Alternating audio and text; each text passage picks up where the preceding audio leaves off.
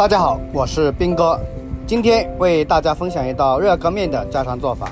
这样做的热干面比在外面吃的要好吃很多，也健康卫生，做法也非常的简单。做出来的面条有劲道，鲜香滑嫩开胃，特别的好吃。只需要花个2到3块钱就能做上一大碗。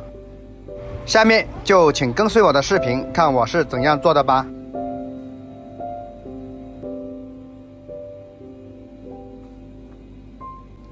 首先，我们准备一把小葱，将小葱切成葱花。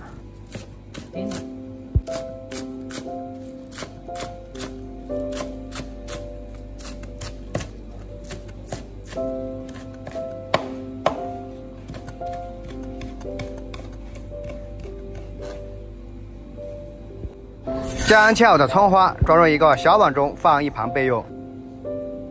喜欢吃香菜的，再准备2颗香菜。将香菜也切成小段，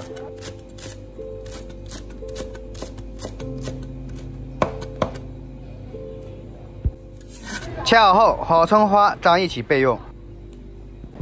然后我们起锅烧水，水稍微多一点。水开后下入一把面条，然后用筷子轻轻的搅动，防止面条粘连在一起。开中小火，慢慢的将它煮开。煮开之后，再加入一点清水，然后再撇去上面的浮沫。这些浮沫不是脏东西，是面条上面的一些粉末，不撇掉的话，汤汁会粘稠，面条容易结坨，吃起来口感就不会那么好。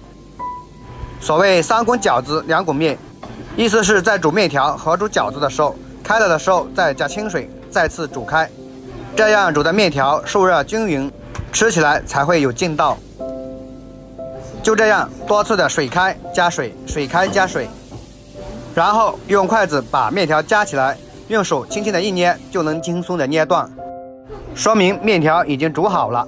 然后我们用漏网将面条捞出，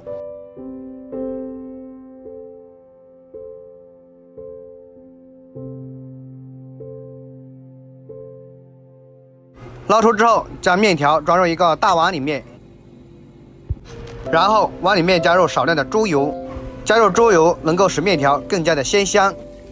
再用筷子将面条搅拌均匀，然后在碗里面加入1勺生抽，1小勺老抽提色，再加入一点点胡椒粉增香。喜欢吃辣的，在碗里面加入1勺辣椒油，再加入1小把熟花生米，然后再加入一点榨菜末，也可以是酸豆角。最后把刚才切好的葱花和香菜也加进来，再加入一点香醋，用筷子将它搅拌均匀，尽量将面条多拌一会儿，那样吃起来才够入味。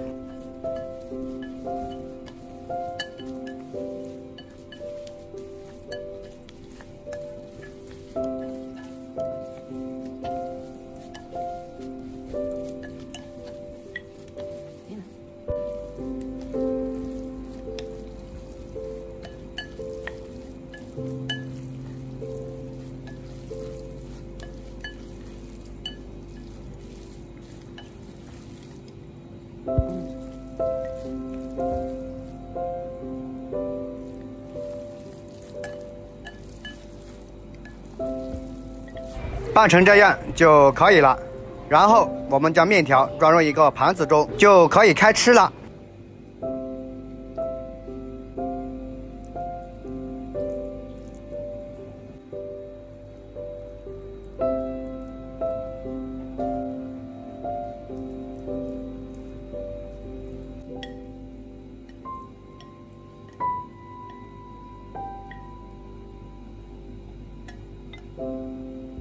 一道非常好吃的热干面就做好了，做法简单，这样做出来既干净卫生，面条也鲜香开胃，非常的有劲道，比在外面买的要好吃很多。